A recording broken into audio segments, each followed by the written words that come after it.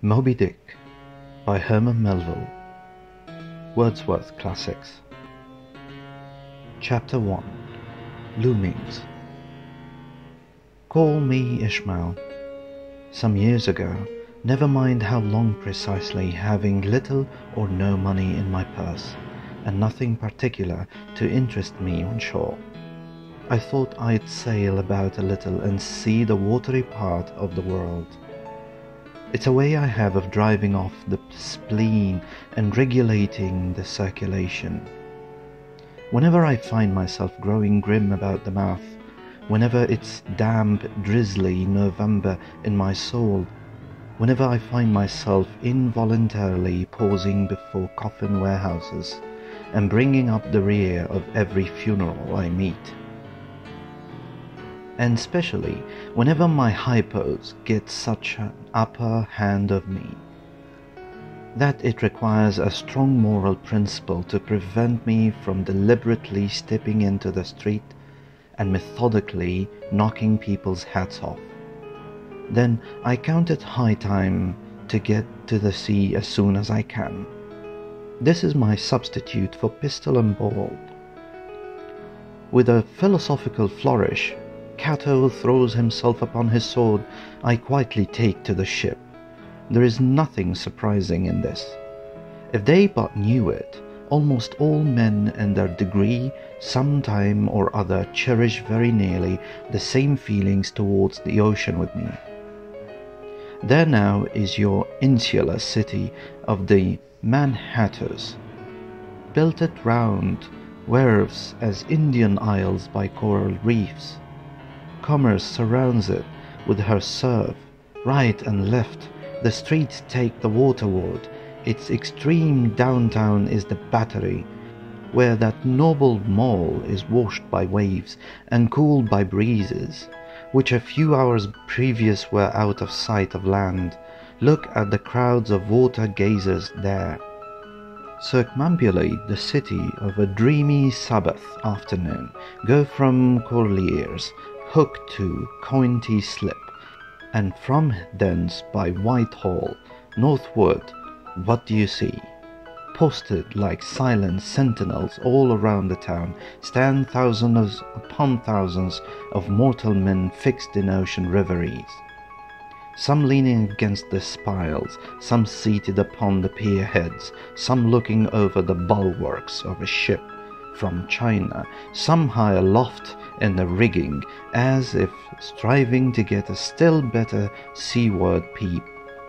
But these are all landsmen of weekdays, bent up in lath and plaster, tied to counters, nailed to benches, clinched to desks. How then is this? Are the green fields gone? What do they hear? But look, here come more crowds, pacing straight for the water and seemingly bound for a dive. Strange! Nothing will contend them but the extremest limit of the land. Loitering under the shady lee of yonder warehouses will not suffice. No, they must get just as nigh the water as they possibly can without falling in. And there they stand, miles of them, leagues, inlanders, all they come from lanes and alleys, streets and avenues, north, east, south and west. Yet here they all unite. Tell me, does the magnetic virtue of the needle of the compasses of all those ships attract them thither? Once more, say you are in the country, in some high land of lakes. Take almost any path you please, and 10 to 1 it carries you down in a dale, and leaves you there by a pool in the stream. There is magic in it. Let the most absent-minded of men be plunged in his deepest reveries. Stand that man on his legs, set his feet a-going, and he will infallibly lead you to water. If water there be in all that region, should you ever be athirst in the great American desert, try this experiment if your caravan happen to be supplied with a metaphysical professor. Yes, as everyone knows, Meditation and water are with it forever. But here is an artist. He desires to paint you the dreamiest, shadiest, quietest, most enchanting bit of romantic landscape in all the valley of the Saca. What is the chief element he employs? There stand his trees, each with a hollow trunk, as if a hermit and a crucifix were within. And here sleeps his meadow, and there sleep his cattle, and up from yonder cottage goes a sleepy smoke. Deep into distant woodlands winds a mazy way, reaching to overlapping spurs of mountains bathed in the hillside blue. But though the picture lies thus tranced, and though this pine tree shakes down its sighs like leaves upon this shepherd's head, yet all were vain, unless the shepherd's eye were fixed upon the magic stream before him. Go visit the prairies in June, when for scores on scores of miles you wade knee-deep among tiger lilies. What is the one charm wanting? Water. There is not a drop of water there. Were Niagara but a cataract of sand, would you travel your thousands miles to see it? Why did the poor poet of Tennessee, upon suddenly receiving 2 handfuls of silver, deliberate whether to buy him a coat which he sadly needed, or invest his money in a pedestrian trip to Rockaway Beach? Why is almost every robust healthy boy with a robust healthy soul in him at some time or other crazy to go to sea? Why upon your first voyage as a passenger did you yourself feel such a mythical vibration when first told that you and your ship were now out of sight of land? Why did the old Persians hold the sea holy? Why did the Greeks give it a separate deity and own brother of Jove? Surely all this is not without meaning, and still deeper the meaning of that story of Narcissus, who, because he couldn't grasp the tormenting, mild image he saw in the fountain, plunged into it and was drowned. But that same image we ourselves see in all rivers and oceans. It's the image of ungraspable phantom of life, and this is the key to it all. Now, when I say that, I'm in a habit of going to sea whenever I begin to grow hazy about the eyes and begin to be overconscious of my lungs. I don't mean to have it inferred that I ever go to sea as a passenger, for to go as a passenger you must needs have a purse, and a purse is but a rag unless you have something in it. Besides, passengers get seasick, grow quarrelsome, don't sleep of nights, don't enjoy themselves much. As a general thing, no, I never go as a passenger, nor though I am something of a sort. Do I ever go to sea as a commodore, or a captain, or a cook? I abandon the glory and distinction of such offices to those who like them. For my part, I abominate all honourable, respectable toils, trials and tribulations of every kind whatsoever.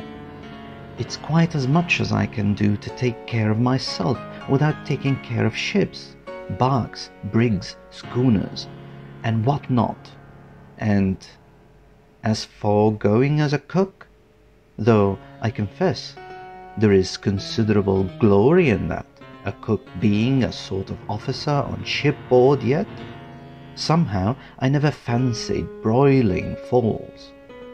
Though once broiled, judiciously buttered and judgmentally salted and peppered, there is no one who will speak more respectively, not to say reverentially, of a broiled fowl than I will. It's out of the idolatrous dottings of the old Egyptians upon broiled ibis and roasted river horse that you see in mummies of those creatures and the huge bake houses, the pyramids. No, when I go to sea, I go as a simple sailor, right before the mast, plumb down into the forecastle, aloft there to royal masthead. True, they rather order me about some, and make me jump from spar to spar like a grasshopper in a May meadow, and at first this sort of thing is unpleasant enough. It touches one's sense of honor, particularly if you come of an old established family in the land, the Van Rensselaers, or Randolphs, or Hardicanutes, and more than all, if just previous to putting your hand into the tar pot you have been lording it as a country schoolmaster, making the tallest boys stand in awe of you. The transition is a keen one, I assure you, from a schoolmaster to a sailor, and requires a strong decoction of Seneca and Stoics to enable you to grin and bear it. But even this wears off in time. What of it if some old hunks of a sea captain orders me to get a broom and sweep down the decks? What does this indignity amount to? Weighed, I mean, in the scales of the New Testament. Do you think the Archangel Gabriel thinks anything the less of me because I promptly and respectfully obey that old hunks in that particular instance? Who ain't a slave? Tell me that. Well, then, however the old sea captains may order me about, however they may thumb and punch me about, I have the satisfaction of knowing that it's all right, that everybody else is, one way or another, served in much the same way, either in a physical or metaphysical point of view. That is, and so the universal thumb is passed around, and all hands should rub each other's shoulder blades and be content. Again, I always go to the sea as a sailor because they make a point of paying me for my trouble, whereas they never pay passengers a single penny that I ever heard of. On the contrary, passengers themselves must pay, and there is all the difference in the world between paying and being paid. The act of paying is perhaps the most uncomfortable infliction that the two orchards thieves entailed upon us. But being paid, what will compare with it? The urbane activity with which a man receives money is really marvelous, considering that we so earnestly believe money to be the root of all earthly ills, and that on no account can a moneyed man enter heaven. How cheerfully we consign ourselves to perdition. Finally, I always go to the sea as a sailor because of the wholesome exercise and pure air of the forecastle deck. For, as in this world, headwinds are far more prevalent than winds from astern. That is, if you never violate the Pythagorean maxim. So for the most part, the Commodore on a quarter-deck gets his atmosphere at second hand from the sailors on the forecastle. He thinks he breathes it first, but not so. In much the same way do the commonalty lead their leaders in many other things, at the same time that the leaders little respected. Merchant sailors. I should now take it into my head to go on a whaling voyage. This, the invisible police officer of the fates, who has the constant surveillance of me and secretly dogs me and influences me in some unaccountable way, he can better answer than anyone else. And doubtless my going on this whaling voyage formed part of the grand program of Providence that was drawn up a long time ago. It came in as a sort of brief interlude and solo between more extensive performances. I take it that this part of the bill must have run something like this. grand contested election for the presidency of the United States, whaling voyage by one Ishmael, bloody battle in Afghanistan. Though I cannot tell why it's exactly that those stage managers, the fates, put me down for this shabby part of a whaling voyage when others were set down for a magnificent part in high tragedies, and short and easy part in genteel comedies, and jolly parts in farces. Though I can't tell why this was exactly, yet now that I recall all the circumstances, I think I can see a little into springs and motives, which being cunningly presented to me under various disguises, induced me to set about performing the part I did, besides cajoling me into the delusion that it was a chance resulting from my own unbiased free will and discriminating judgment. Chief among these motives was the overwhelming idea of the great whale himself. Such a portentous and mysterious monster roused all my curiosity. Then the wild and distant seas, where he rolled his island bulk, the undeliverable nameless pearls of the whale, these, with all the attending marvels of 1,000 Patagonian sights and sounds, helped to sway me to my wish. With other men, perhaps such things would not have been inducements, but as for me, I'm tormented with an everlasting itch for things remote. I love to sail forbidden seas and land on barbarous coasts. Not ignoring what is good, I'm quick to perceive a horror and could still be social with it. Would they let me? Since it's but well to be on friendly terms with all inmates of the place one lodges in, by reason of these things, then, the whaling voyage was welcome. The great floodgates of the wonder world swung open, and in the wild conceits that swayed me to my purpose, two and two there floated into my inmost soul endless processions of the whale, and midmost of them all, one grand hooded phantom, like a snow hill in the air.